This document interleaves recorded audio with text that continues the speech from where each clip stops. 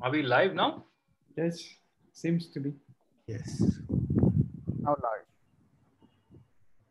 Just 1 second.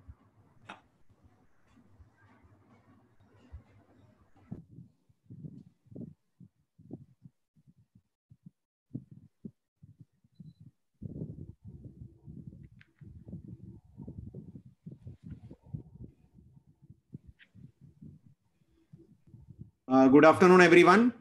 We welcome you all to Ortho TV online education webinars. We would like to thank all our faculty for sharing their knowledge and expertise with all, especially in such challenging times. We wish all of you a healthy and safe days ahead, and we hope these webinars add value to your time. These webinars are dependent on internet speed, which might be at times unstable. Please bear with us for any issues with the internet. All information and academics discussed in the webinar are sourced by the speakers from reliable sources. However, please use the information provided in the webinar only after confirming with standard teaching. The opinions in webinar are for academic purposes only and not a substitute to evidence. The speakers, neither the portal is responsible for any untoward events caused due to information presented in the webinar. I thank you everyone, and I hand over the proceedings to our course chairman for today, Dr. Hemant Kalyan. Hello and good afternoon and very welcome to this session on proximal humerus this afternoon. So we have 5 shoulder surgeons with us today, and we're going to start from the basics with classification and diagnosis, get on to the biological preserving minimally invasive techniques, then the vexed problem of osteoporotic fractures in the elderly and how to tackle them, then the exciting world of new biomaterials with PEEK, and finally a roundup with some very interesting cases, which I'm going to leave it to Dr. Ravi, and that will be very stimulating at the end. And then I'll wrap up with some concluding remarks and takeaways from the whole presentation. So the idea is to start on time and end on time. We've started on time. And I would like to invite our first speaker, Dr. Sushal. Dr. Sushal is a shoulder surgeon from the institution that I belong to, that is Manipal Hospital in Bangalore. And he's going to be talking about the classification of proximal humeral fractures and making the accurate diagnosis. Over to Sushal. Neeraj, could you give Sushal the presenting rights, please?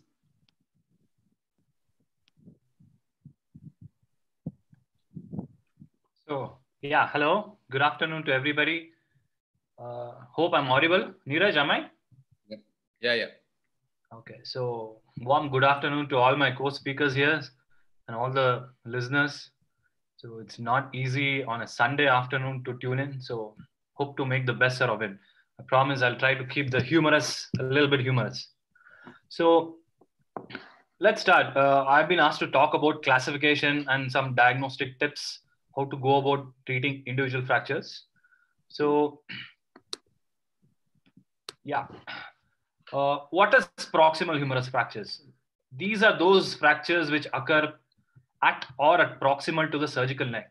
They account for nearly 80% of all humeral fractures and 7% of all fractures in the body. Typically, patients above the age of 65 years, it is the second most common fracture, and with a higher female incidence, about 3:1. And 65% of the fractures occur in patients above the age of 60 years. So the mechanism, I think all of you guys know, it's typically on a fall on an outstretched hand. In the older patients, it's more often lower energy trauma. Most of these fractures are not displaced with very good prognosis and can be treated non-surgically. The risk factors, as always, osteoporosis, comorbidities, the decreased muscle tone as you get older.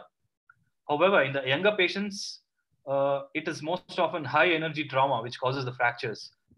Typically, there is severe soft tissue disruption in the younger patients, other than the fractures which you see on the X-rays. So in these patients, you always require some sort of surgical intervention.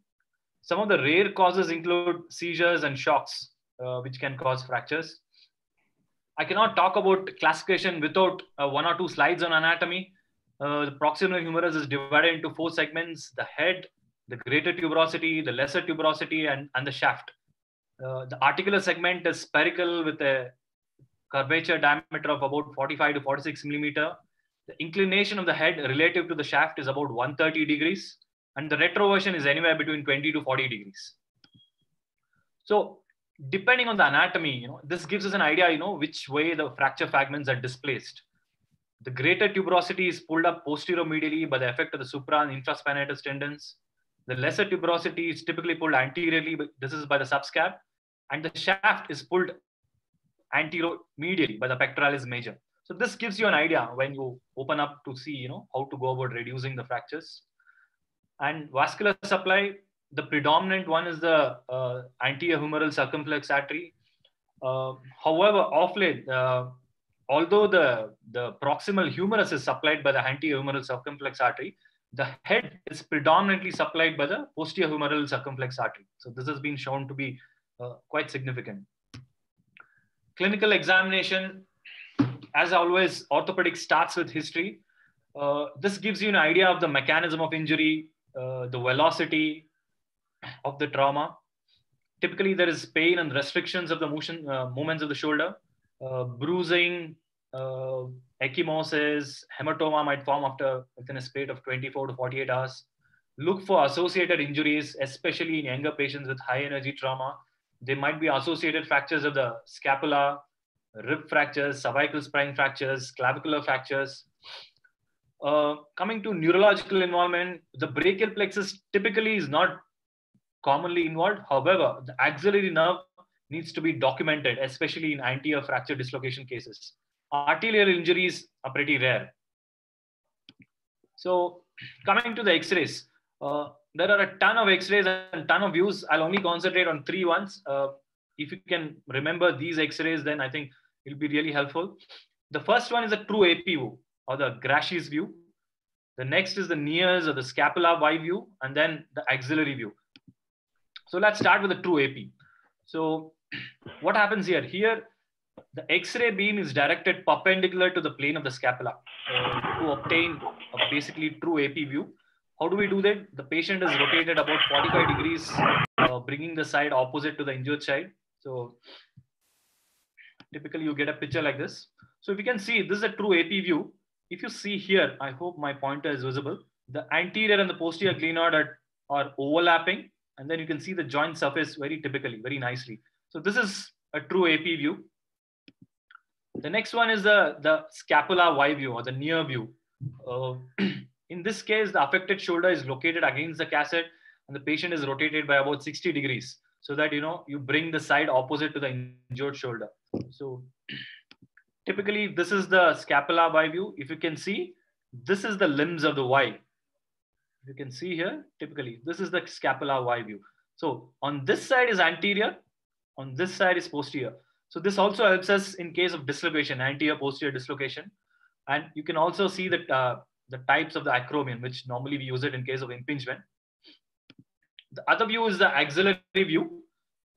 In this case, might not be possible in all traumatic conditions. The arm is abducted with the patient supine, and the X-ray beam is projected from the axilla to the top of the shoulder. So this is really helpful to give a view of the glenoid. So any subtle fractures of the glenoid or displaced glenoid fractures can be visible. So these are the 3 X-ray views. However, with today's practice, I think CT scan forms the bulk of the practice, bulk of the investigation. It allows a more detailed understanding of the fracture configuration. You can look for the osteoporosis. You can see whether there's any impaction of bone, and also the extent of the fracture combination. So CT scan with 3D reconstruction has changed the way we understand proximal humerus fractures. So coming to the next, MRI. MRI is very rarely indicated in a trauma setting wherein there's high energy trauma involved. However, suppose the patient walks in with some sort of a trivial trauma, you're probably suspecting, is it a rotator cuff tear, or is it any evidence of a subtle subluxation which was missed, and you're looking at the labral tears. So it might be helpful in confirming an undisplaced fracture in those settings. And another setting where you use it is a pathological fracture. So to see the extent of the lesion. So now let's go to classification per se. Some of the first systems, they were dating back to 17th century, simple classification of closed versus open.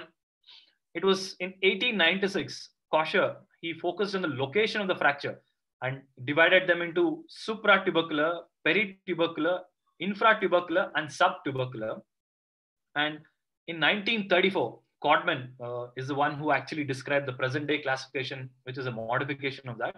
So he described proximal humeral fractures occurring along the lines of the epiphyseal scars and look for the 4 possible fracture fragments: the articular surface, the humeral shaft, the greater tuberosity, and the lesser tuberosity.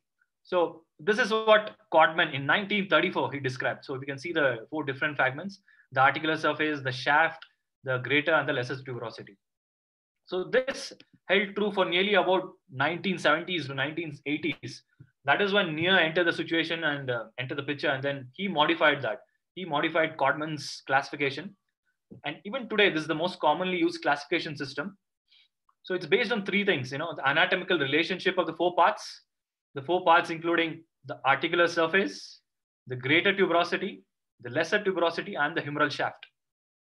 So interesting to note here in this classification is a part is considered displaced if only there's more than 1 centimeter separation, or if it's angulated by more than 45 degrees. So I'll get into the details of that a little more later, but this is important. So it's not the number of fracture lines or the amount of fractures, it is the part, which is the amount of displacement, the amount of displaced parts, which is important here. The second part is the involvement of dislocation, whether there's any associated dislocation along with fractures. And thirdly, whether there's any articular surface involvement. So this is found to have good inter-observer as well as intra-observer reliability. So let's start with the first part, the first one, the 1-part fractures. So like I said, the parts do not meet criteria of displacement in this. In other words, plain simply, a 1-part fracture is an undisplaced fracture. It does not mean that there is only 1 part of the bone is fractured. You can have multiple fracture fragments. However, they are not displaced. I'll just show you sample X-rays. These account for nearly 75% of the humeral fractures. So look at these X-rays which are put up. So if you look at it, there's a fracture fragment of the greater tuberosity which is running here, as well as there's a fracture of the articular surface. So you might argue there are 3 fragments, but still, since none of them are undisplaced, it is a 1-part fracture. So that's the key to Near's classification. Similarly, 2-part fractures. In this, only 1 part is displaced. They might be superimposed glenohumeral dislocation, plus or minus. These accounts for nearly 20% of the proximal humerus fractures.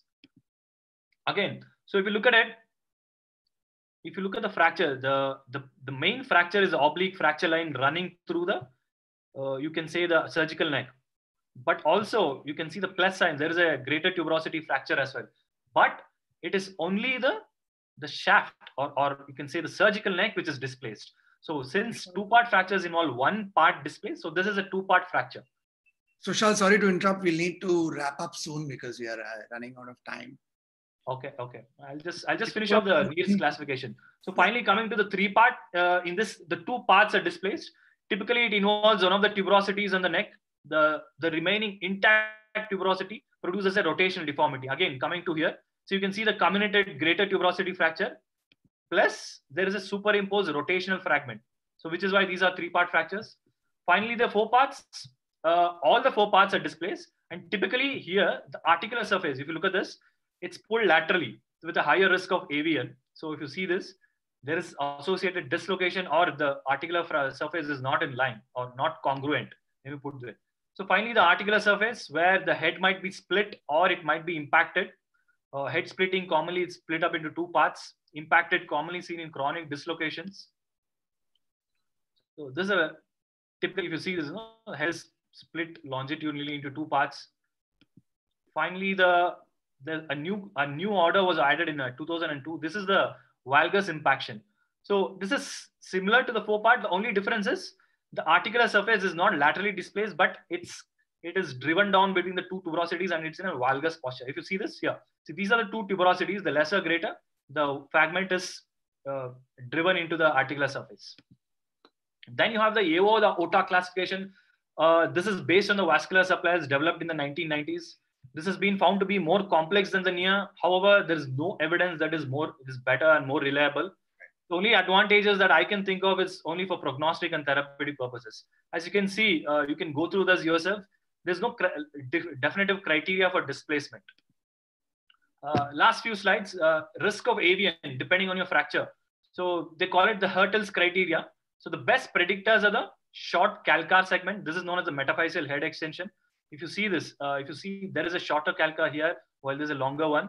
Displaced medial hinge. If the medial hinge is displaced more than 2 millimeters, again, it indicates avian. And finally, anatomical neck fractures have a higher incidence of avian compared to the others. So if you look at the pictures here,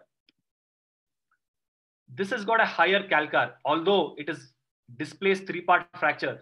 The humeral head extension is more than 9 mm. So the one on the right has got a minimal extension. So the one on the right has got a higher incidence of avian. Similarly, the medial hinge. If you look at on the left side, the medial hinge is undisplaced, but here it is displaced. So these ones have a higher risk of avian. To summarize, these fractures are quite common. Nearest classification is what has been routinely used even today. X-rays and CT with 3D reconstruction form the routine investigation. Very rarely do you come across neurovascular injuries. Always look for signs of avian, and the treatment has to be tailored individually. Thank you. Thank you, Sushal, for nicely setting the stage for the rest of the program. And I now invite our second speaker, Dr. Lokesh. He's been practicing the minimally invasive techniques for the fracture exposure, which minimizes the risk to the blood supply. And he's going to tell you more about it. Dr. Lokesh, are you ready? Yeah, I'm ready. Please go ahead. Is my screen shared? Yes, it's visible. Okay, I think.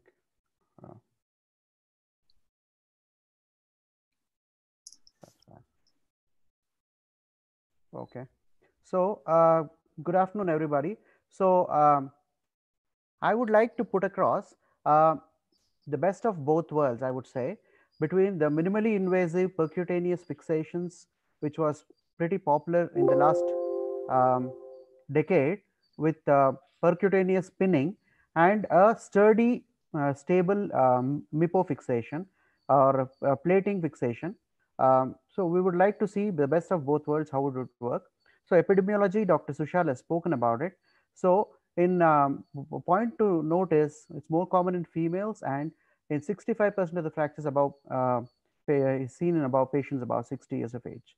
And so it's more of geriatric and osteoporotic fractures.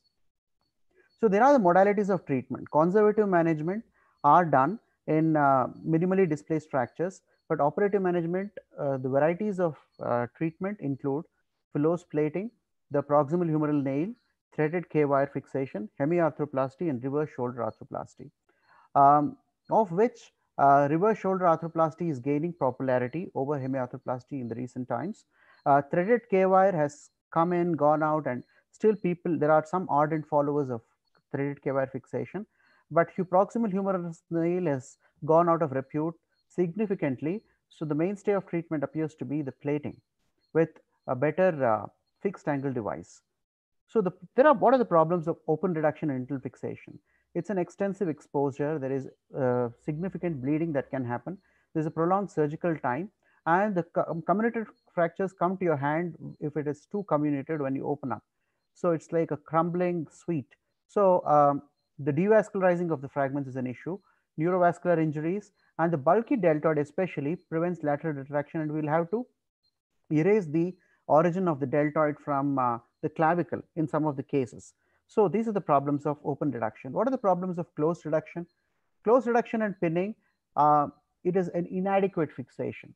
Though we can achieve good closed reduction because it's the same ball and socket joint but with a different morphology compared to a hip joint. The closed reduction principles work as in the hip joint here. But the problem with a pinning is that there is inadequate fixation, additional immobilization required. Pin tract infection, pin loosening, loss of reduction, and migration are significant entities which would actually do not give good results, especially in the older age group. So what we will be doing here is we will be doing the close reduction. We will be taking all the good things about the close reduction maneuver with the ease of reduction without devascularizing the fragments and taking the addition of the internal fixation without the extensive approach bleeding, decreased operative time, and better stabilization. So these are the common directions of displacement. Dr. Sushal has already talked about it. As we all know, the lesser tuberosity tries to go medially. The greater tuberosity tries to go posteriorly and superiorly because of the attachment of the supra and the infra, and because of the pectoralis and the teres attachment and all, the shaft tends to go medially. So that's the direction of displacement. So how do we typically position? So what we're going to do here is we're going to do a closed reduction and internal fixation with a minimally invasive technique. Typically, we usually prop the patient about 20 to 30 degrees, and then we try to see to it that the C-arm image is seen in spite of the in spite of it should be over the edge of the table, or we have to put in a separate platform, so that we have to pre-operatively check that the C-arm images are okay in the AP and the axillary positions in abduction, and also we should be able to move the shoulder and also see that the whole of the proximal humerus is visible. So what typically we do is two vectors at 90 degrees to each other, similar to a hip reduction. Two vectors, image vectors at 90 degrees to each other, if we can get and assess reduction, then it would say that we are having a good fixation and reduction. So what are the closed reduction maneuvers? What do we employ? It is appropriate to bring the shaft to the head. So we give longitudinal traction, and usually we push the fragment posteriorly. Most of the times the shaft is anteriorly displaced, we have to push it posteriorly. And with the AP and the axillary views, we see that in abduction, we can see two planes of rotations, and we can see the two planes of displacement. And also Neer and Horowitz have mentioned that flexion, abduction, and external rotation is required. Why we say external rotation is because the greater tuberosity tends to go into that position because of the pull of the infraspinatus, and we have to bring the head, the shaft to that if the greater tuberosity is still attached to the head. So what are the closed reduction maneuvers we employ? So if there is opening up like that, a simple way would be to actually put in a joystick into the greater tuberosity and bring it back into position. And this is a very simpler way of putting the K-wire back in place. What are the other methods? Method is actually putting the, if there is a valgus displacement, we can actually use a lever. If it is valgus impacted, we can use a lever at the junction. We usually use, I'll show about what is the opening we use for doing all these things. About 1.5 inch only, just at the lateral end of the acromion we use. And we can use a lever, or we can use a K-wire joystick to put it back in place, and we can reduce it. In much more complex fractures, what we have to do is we have to use multiple maneuvers. We disimpact, we position it at 130 degrees of inclination, and we use a hook or a K-wire again to bring the greater tuberosity down, and we try to just align these three fragments together and put temporary fixing K-wires. Either we can do it with a lever, or you can do it with a K-wires. So these are some of the closed reduction maneuvers. We can use a lever to lift it up and bring it to 130 degrees of inclination, and use a hook, or even use another K-wire to bring the greater tuberosity back into its place. So if there is a gap in between, it doesn't matter. We have to just realign the fragments in such a situation that they can be fixed. Usually it heals up because we are doing a biological manipulation and fixation. So these are the X-ray images wherein we actually use a lever to put the head back. The head is to be brought back into its place over the shaft. So typically we can also do, once we fix the head to the shaft, we can rotate it internally and externally 45 degrees. So there are also two vectors at 90 degrees to each other. That will also tell us about the valgus, varus, and the anteroposterior displacements. So that's also another way of seeing displacement if bringing the head into abduction and the shaft into abduction and adduction is tough in some of the times. So these are the maneuvers we use, and this is typically the incision we use. Approximately another 1.5 inch. The lower incision is usually radiologically based, centered over the lower three holes. The center hole, we center it over there and put another 1 inch incision. So typically we avoid the axillary nerve. And then what do? Is we just use a periosteum to elevate from the proximal end till the to the extent of the whole plate. We try to elevate it. Mind you, we are actually holding the fracture with the K wire initially after close reduction, and we put in the plate and use this K wire to see to it that it doesn't come proud. And once we put it back in place, we put the first screw. We put the first screw in the head of the humerus. Typically, is about 42 to 44 millimeters in length, and then we do the distal opening and we put in this simple cortical screw, non-locking screw, to actually abut the plate against the shaft of the humerus. And once we have done this, once these two screws are there, then we can actually bring the rest of the, put the rest of the screws in multiplanar fixations. And the most important one is the calcar screw, which is very important to prevent varus collapse. So this is typical fixation. And as I was mentioning, once you put it, we can actually take the arm through 45 degrees external rotation, 45 degree internal rotation, and there are two vectors at 90 degrees to each other. We can check the adequacy of reduction. So that's how. Okay, share 1 more minute.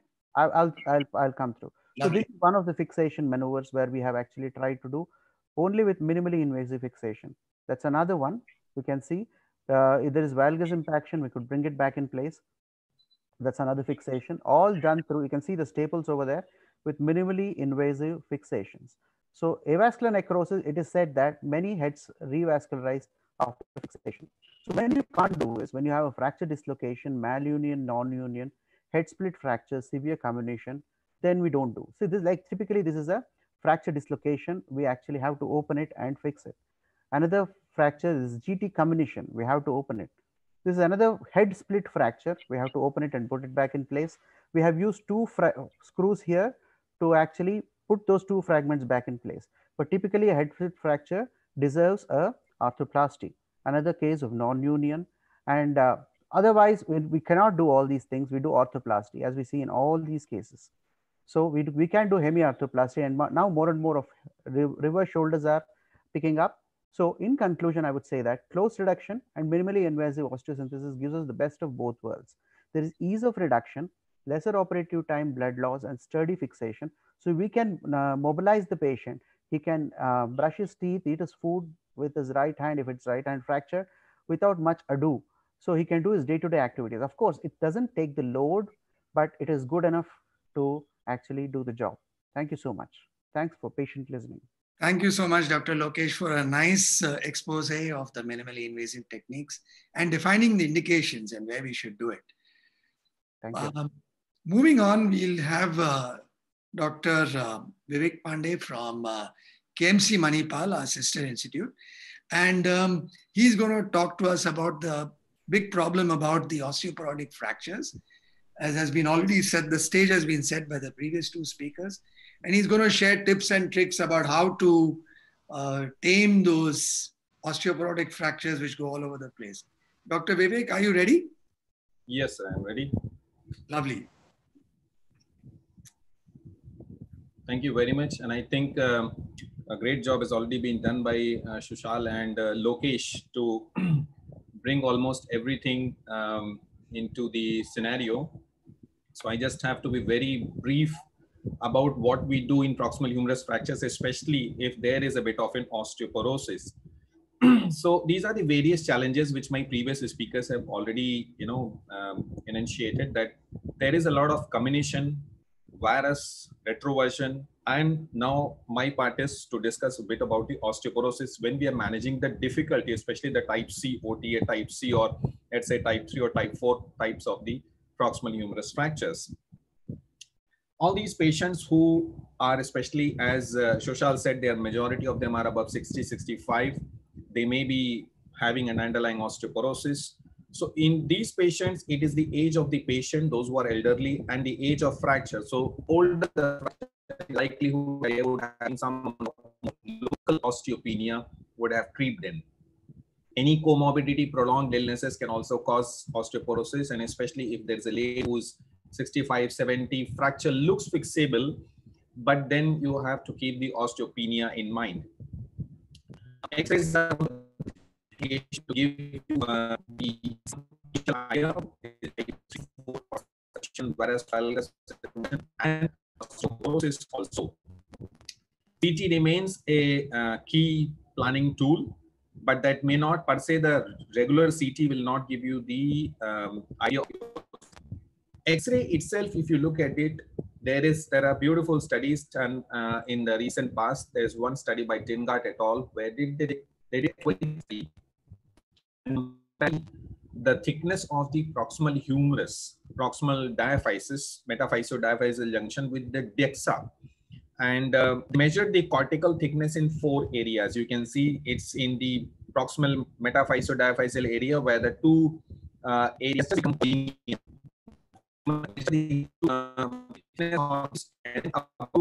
below, that is below.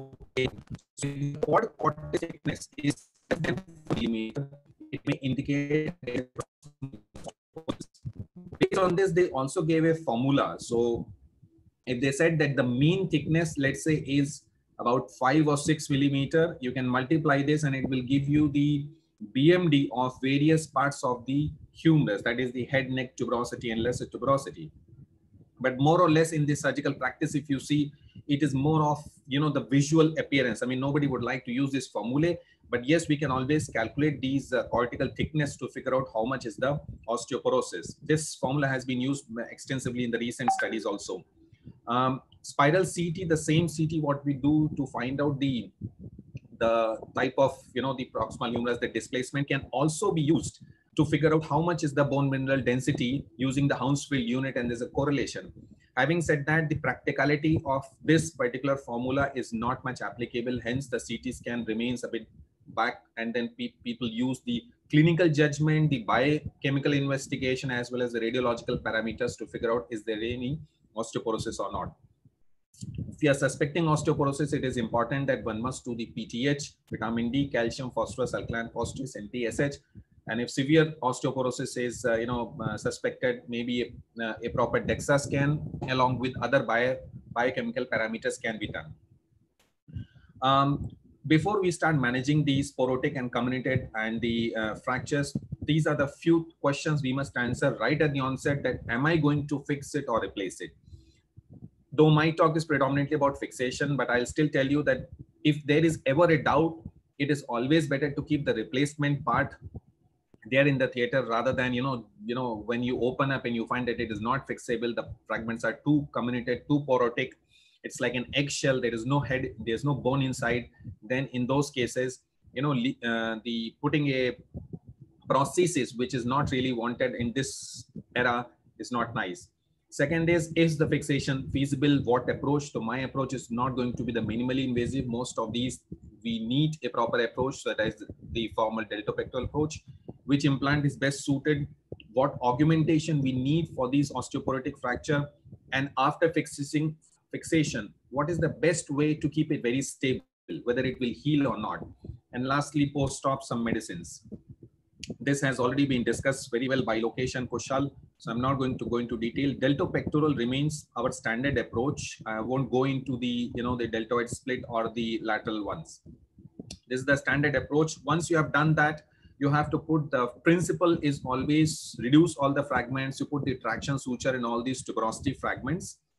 Although various options are there, but if you look at this porotic, comminuted and porotic bone, the locking plate even at the moment is one of the most preferred implant at the moment for these 3 and 4 part fractures and dislocation. These implants are angle stable, and when we use the suture plate, which is by Arthrex, it has got one of the best advantage that these you can actually tilt your screws in any direction, almost 30 degrees in either direction, and that's why it has remained one of my cornerstone in managing the proximal humerus fracture. Second, another advantage of this plate is you can use a full thickness cancellous locking screws.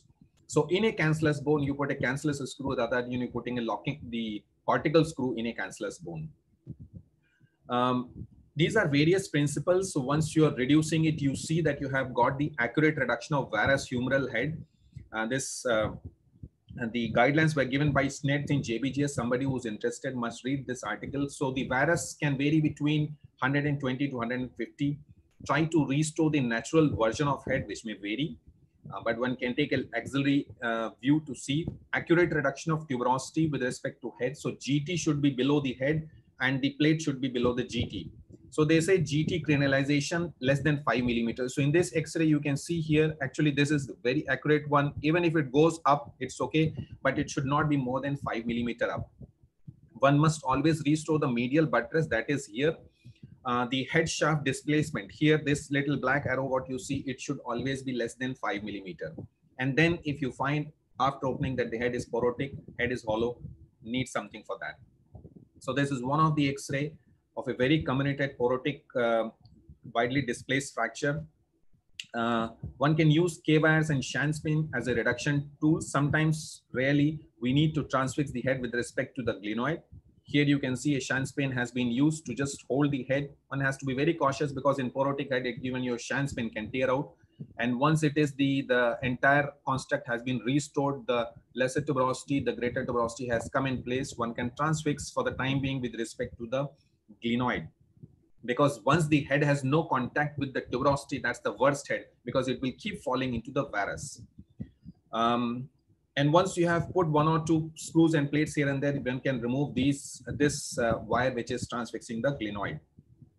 If the plate is little bit high, it can cause impingement in abduction. If it is too low, what will happen? Your calcar screw will not go into the calcar area. So it should be an appropriate height, and that's the reason this screw is the key, which you can actually probably, you know, put it in some fashion that you can slide the plate up and down.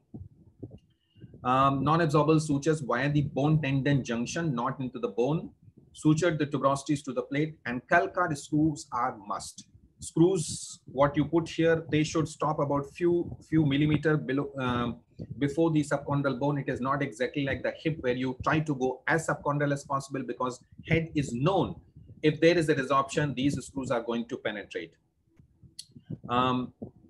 So this is how it is done with a lot of non-absorbable sutures. You can pass through these holes. The restore the medial buttress, that is calcar screw. That is one of the very, very important aspect of this. Several studies have said if you put the calcar screw, it should be within 12 millimeter of calcar. So if this is the calcar, it should be within 12 millimeter. So it means if this screw is somewhere here beyond 12 millimeter, then it is not going to serve the purpose. And the calcar ratio means this distance plus this distance. That's known as the calcar ratio. It should be within 25%. And if the calcar screw is not good or the medial support is poor, we are losing the strength by almost 53%. And those are the heads which will fall back into the varus. Dr. Vivek, we have a minute. Yes, sir. Yes, sir. We are almost done. So there's a article by Dr. J. Maheshwari where he has also described the a medial corticocancellous graft, which also gives a medial buttress support. Fibular strut graft has been used in a very standard fashion. It has been described for a long time. So once you put the fibular strut graft, which is used usually when there's a combination of the medial cortex or the calcar. Once you have done that, you can always fix with the plate. This is one video where after fixing, you see this, my artery forceps is going into area which is completely hollow. So for this, there is a calcium phosphate resorbable cement, which is known as a quick set, can be used. It gets resorbed over a few months to years. It gives a very good compressive strength and a structural support. There are many studies in the recent past which have proved, though they are all non-randomized and the number of patients what they have used is very less, but still they have shown a very promising result. In cases if you have a poor bone and you don't want to use the fibula, a small hollow, you can always use this quick calcium phosphate cement, which is resorbable. So this is how this is how it is being injected into the hollow. You can see here and that will fill up the entire area. And this is how it looks like when you try to move. There's a little bit of semen protruding outside, but since it resorbs completely, so there is no harm of this. The same X-ray which I showed you in the beginning, nicely fixed. And this is how it looks after 6 months only. So this lady had sent me this X-ray in January. After that, she could not follow. So you can see a lot of semen, a lot of new bone formation, the greater tuberosity coming and healing to the rest of the shaft. These patients also need a lot of medical management. Don't just, send them home. because they need calcium and vitamin D support. Bisphosphonates are not recommended in the early phases. If they were on the bisphosphonates because of osteoporosis, you need to stop them. Parathormone injections are recommended for first few weeks, and after that you can remove this and put them back on the bisphosphonates. So for these porotic fractures, the key message is, remember, whether porotic, not porotic, whatever. The first and foremost important thing is proximal humerus fractures, accurate, or you can say acceptable reduction. Always restore the medial buttress. Calcar screws, if possible. In this X-ray, you can see there's a calcar screw. If you feel that it's not real, still it's weak, one can use a fibular stud graft or a tricortical graft. Calcium phosphate cement, if the medial side is intact, but inside you find hollow, after putting all your screws, you can put a lot of this resorbable cement, and medical treatment is mandatory beyond this. Thank you. Thank you very much, Vivek, for a nice presentation where you stress the importance of achieving a stable reduction, shown us the tricks of achieving good fixation in difficult situations, and most importantly, the message is to treat the patient as a whole and treat the osteoporosis along with the fracture. So now we go on to the exciting new biomaterials, the PEAK implant, and we have our good friend, Dr.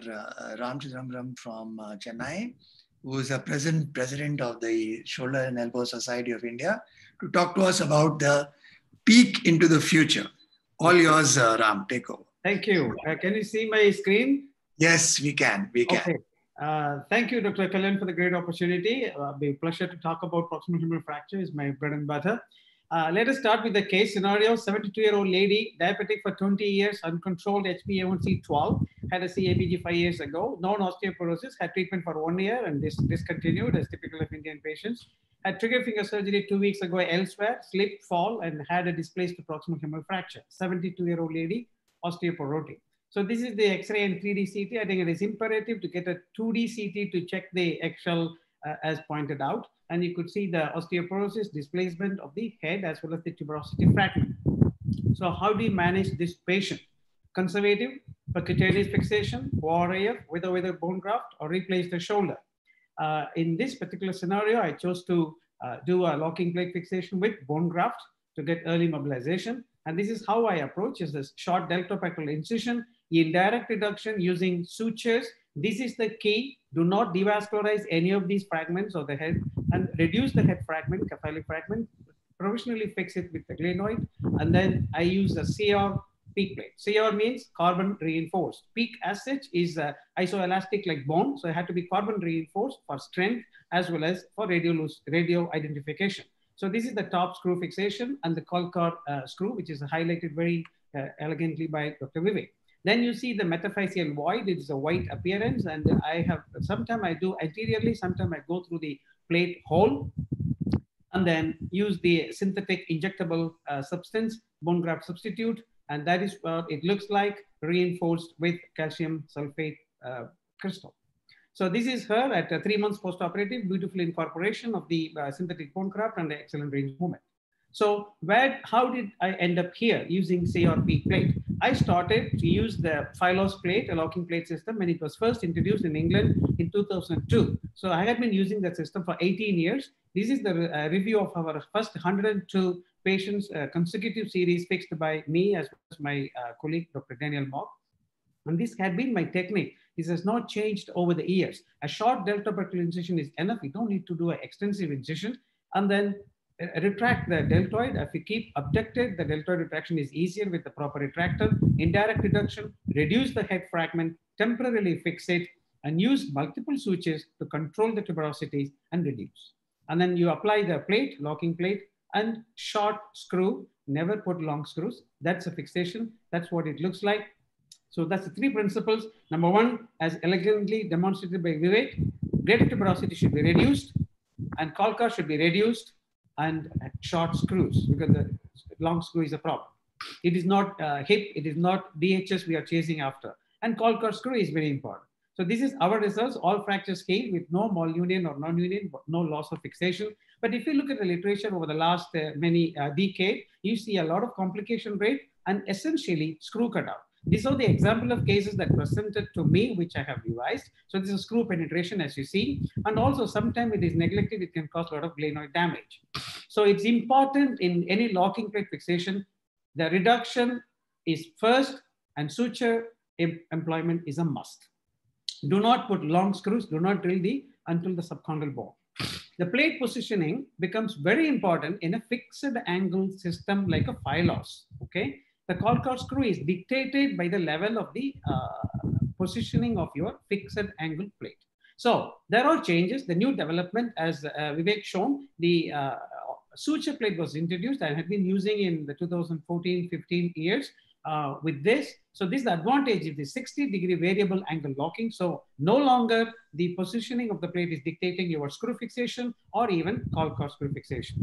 Now, this introduction of a CR peak plate is on 2016. We started to use. This is the carbon fiber reinforced peak. This is again a titanium locking screw mechanism, allows a variable angle of up to 24 degrees and is a biologically inert substance with a lot of advantages. Let us see. See, this is the our experience of the first 30 patients. Now I have done over 100, but this is the first 30 patients operated between November 2016 to November 2017, reviewed by my fellow Mohammed Yazin. And this is the operating technique. There's no change, same technique. But the advantage is dynamic fluoroscopy screening. You could see elegantly the greater, lesser tuberosity fixation and the accuracy of your reduction during the surgery. Post-op rehabilitation, I mobilized all these patients day one doing assisted arm elevation exercise up to 90 degrees, and the arm sling is discarded after 1 month, progressing to full range of exercise, 3rd month muscle strengthening exercise. So this is the outcome measured. And you could see the average age of these patients is 53 years, as you see more younger population. And also the proportion of 3-part, 4-part fractures is around 50%. Because initially I used selectively for the greater tuberosity fracture. Then later I got confident I was using routinely for 3- and 4-part fractures. So all fractures have healed with a mean healing time of 11 weeks. And the average constant score is 84. The range of movement is flexion 160, abduction 154, and a very good external rotation of average 30 degrees. Constant score grading, good or excellent in 29 patients, and Oxford shoulder score excellent in 28 patients, good in 2 patients. All patients were satisfied. There were no complications in terms of screw penetration or collapse or malunion or implant breakage. The plate removal was not routinely recommended with this system, but 2 patients requested plate removal and the plate was removed very easily at surgery. So an example of a 54-year-old man, a fracture dislocation, comminuted greater tuberosity, large fragment is the initial part of the series. I decided to use it, peak plate to fix it, and that's how it looks like. And this is the 38-year-old man after road traffic accident, a 4-part fracture. I could see the extent of comminution on the CT scan. And this was the fixation with CR peak plate. And that is the final follow-up x-rays. Notice the amount of internal, external rotation on both sides, nearly similar. A 42-year-old gentleman with a road traffic accident completely displaced the 2-part fracture and is ideal indication for peak plate fixation, restoring the Colcar, and is him at 3 months follow-up. So the results of a peak plate are comparable to other plate systems like stainless steel or titanium with least or no complications. The advantages of a CR peak plate, number 1, is a variable angle system. So no longer the plate positioning is dictating the position of screws or Colcar screws or subacromial impingement. You could vary the angle, and it is a locking plate. Second is the biocompatible. It doesn't cause any metallosis or scar reaction, is less reactive. CR peak plate, and PEEK is a material that has been extensively used in spine surgery as well as in anchor surgeries. So it is radiolucent plate. It is allowing us to do a very good intraoperative reduction and checking the accuracy as well as monitor fracture healing in follow-up. If you do, for example, axillary lateral view, you could see the tuberosity position very clearly. The modulus of elasticity, look at this graph, the CR peak plate is closer to cortical bone. So if you look at it, it should be ideally used only for metaphyseal fracture. The peak plate is not for shaft fracture. You should remember that. So ideal implant for osteoporotic fracture because there will be less stress shielding. Mechanical advantage, low wear rate has been reported with peak plate compared to titanium as well. So additionally, it is MRI compatible. If you have a peak plate, it could have a MRI without causing much artifact. And there is also absolutely no cold welding, and it is easy removal at revision if you need to do for later replacement necessary.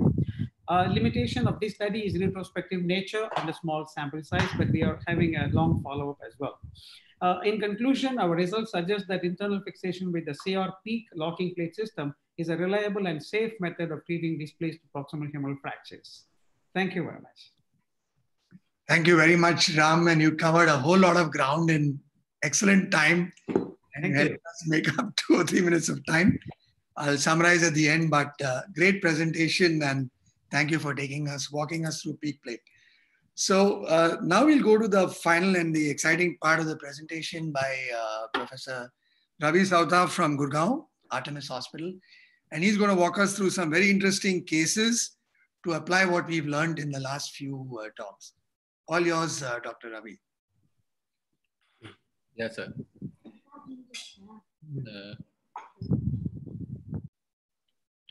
Can you see my screen, sir? Yes, we can.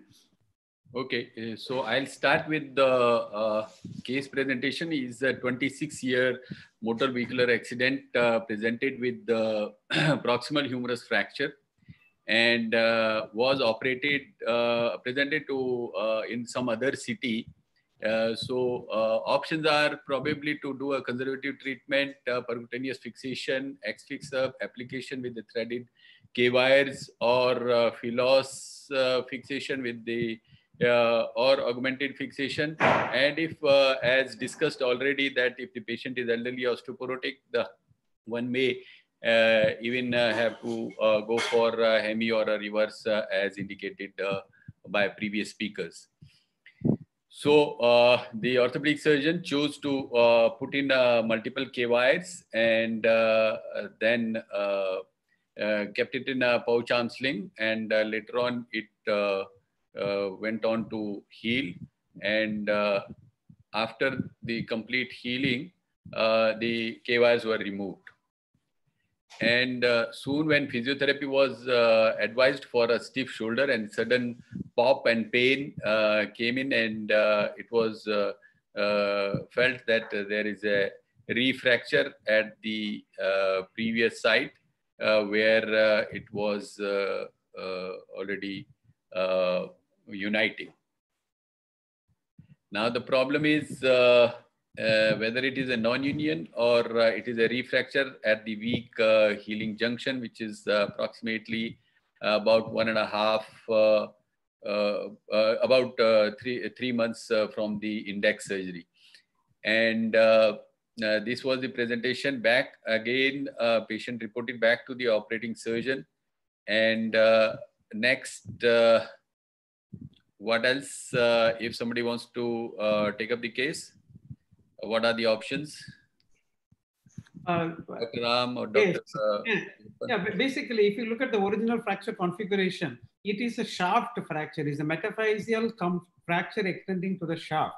So to first of all go back, the ideal choice would be to have a plate and not only wires. The wire fixation is a choice to treat a 3-part, 4-part, or a metaphyseal fracture, but not a fracture extending into the shaft. So I think the main problem is the fracture has not healed. The shaft fracture has not healed. It's just given up. Yeah. So now at this scenario, the tuberosity seem to be healing, but we do not know how much is the rotation or whatever. But this fracture needs now reduction, osteosynthesis, bone grafting, and a long locking plate fixation in my practice. Okay. So this is what was done again using the same principles, what you said. Because of a long beak, there was interfragmentary fixation, reasonable fixation, little varus though, but this is what it ended up. Any comments? You should have a good lateral view. So see, this patient still not inherited by me, and okay. were previously done elsewhere. So this is all I have. So it Actually, what happened, it got a little bit of infection there. And then after some time, the operating surgeon, he removed the implant. And this is what was left after about 6 months of the second surgery.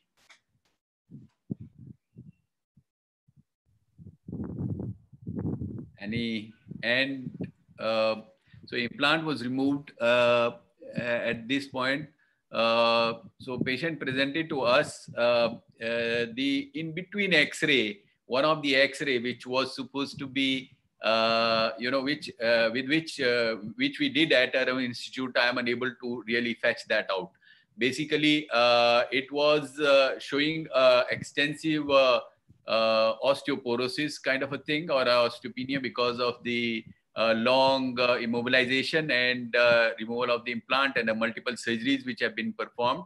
However, there was no infection at present, and his CBC, SR, CRP, all were normal. And because of the very previous surgeries and infection, now it is a frank non-union, presented with no active infection at the present, multiple surgeries, young male, right hand dominant shoulder, very stiff juxta-articular fracture with a very atrophic muscles around the area. So what we did in this particular case is, so the options remain probably, as you rightly said, that open reduction bone grafting, intramedullary fibular strut with a plate or a double plate bone graft, or intramedullary nail with bone graft, intramedullary nail plate, a combination with bone graft. And what we opted for, intramedullary fibular graft and a plate graft. So in this case, the technique of retrieval of the fibular strut can be done very easily.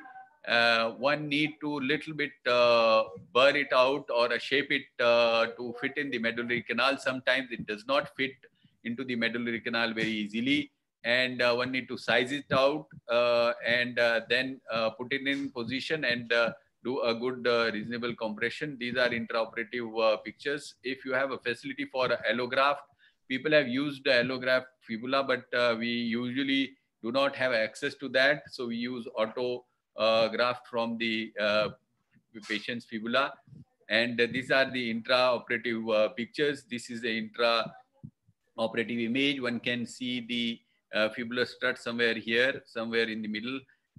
And this is how it looked after healing, and this is what it was after about 11 months of post-operative fixation. Excellent.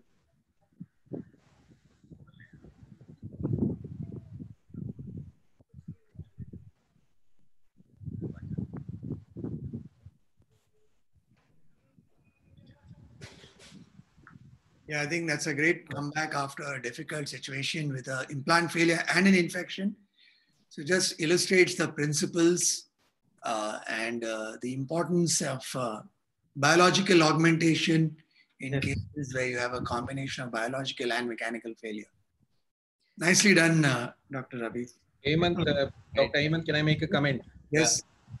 I think this X-ray, what Professor Sauta showed, illustrates a very fantastic principle. What he did was, one of the best choice, but it shows that and where Ram started. You see, it is minimally invasive fixations. Making people like Bhishpitama, okay, poking the wire from all corner. You do it only when you are very sure that it's going to unite, and you're going to remove it by 6 to 8 weeks. See that those two wires, which started from GT and went all the way down into the shaft. Medullary. Okay, the medullary wires, okay, they limit the abduction for a very long time. Right. And most of the time, and when this was extending into the shaft where the deltoid is going to insert, it is going to go in abduction. So these minimally invasive, we have seen a lot many times that eventually these wire tracks becomes a big problem. They go for infection. Even if you do plating, that itself is a big mess. There's a likelihood that when you do plating, it's going to get infected. So I think the message should be what not to do. Doing this is a great job what boss did. But I think it should be very clear that what is the limitation of these K-wire fixation? Who is your patient who should be, undergoing these K-wire fixation, and not everywhere where people just poke those wires. Absolutely. Agree. Absolutely. So, Dr. Ahmed, is there a time for another? Unfortunately, Dr. Ravi, we are almost out of time. All right. So I'll just summarize all the learning that we've had during this nice session on proximal humerus fractures. So basically started off by emphasizing that proximal humerus fractures are basically osteoporotic fractures, low energy trauma with patients with osteopenia and sarcopenia. And Dr. Sushal set the stage by talking about the version, the muscular forces, and emphasized the value of CT scan in contemporary orthopedics for diagnosis. He also mentioned that the needs classification has stood the test of time, and that's the one which defines the displacement of the fragments, and that's what we use. Dr. Lokesh spoke about the importance of biological preserving surgery and described in detail several close reduction maneuvers, very often multiple maneuvers to achieve a multiplanar reduction. And importantly, as Dr. Vivek mentioned later, he emphasized which fractures you should do it in and which fractures you shouldn't do it in, because it's important that it's not a panacea for all the fractures, and certainly you don't want to attempt it for a head-splitting fracture. Dr. Vivek Pandey gave a nice overview about and you also record from your side also, no? Yeah, okay. Yeah. Manish sir, you start your recording also. Okay. Record with the computer.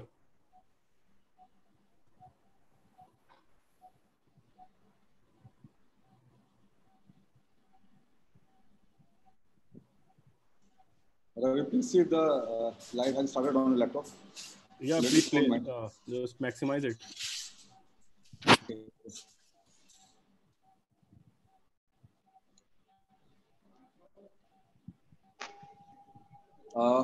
Very good evening.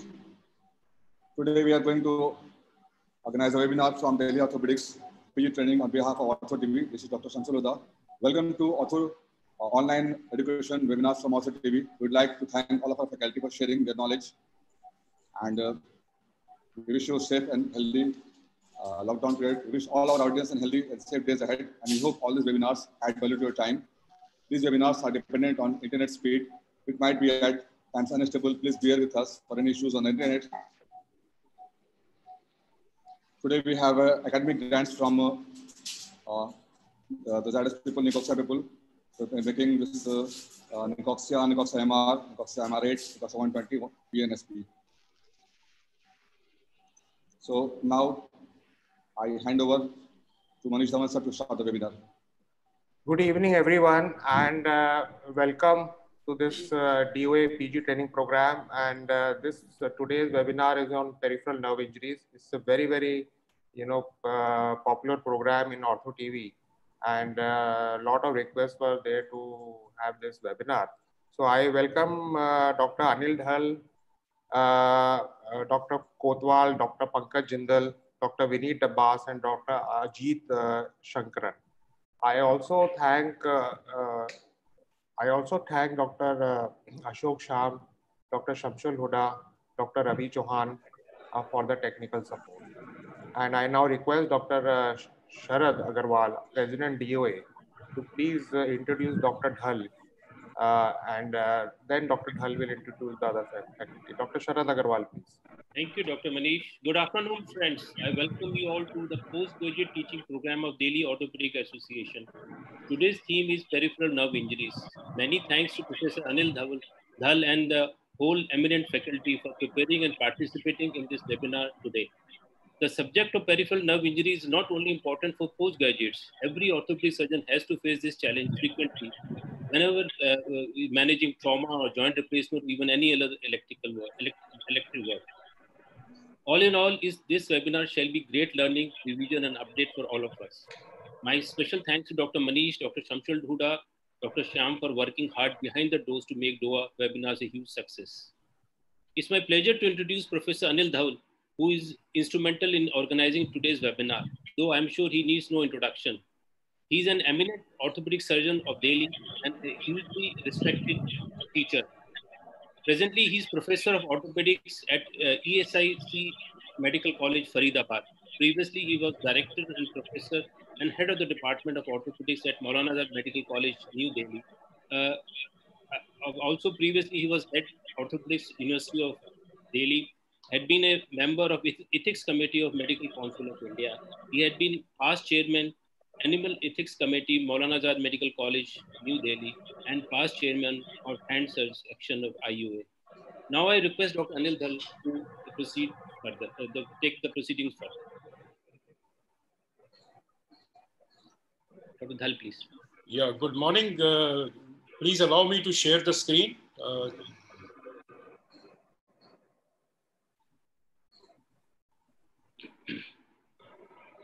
Somebody has to give me permission to access.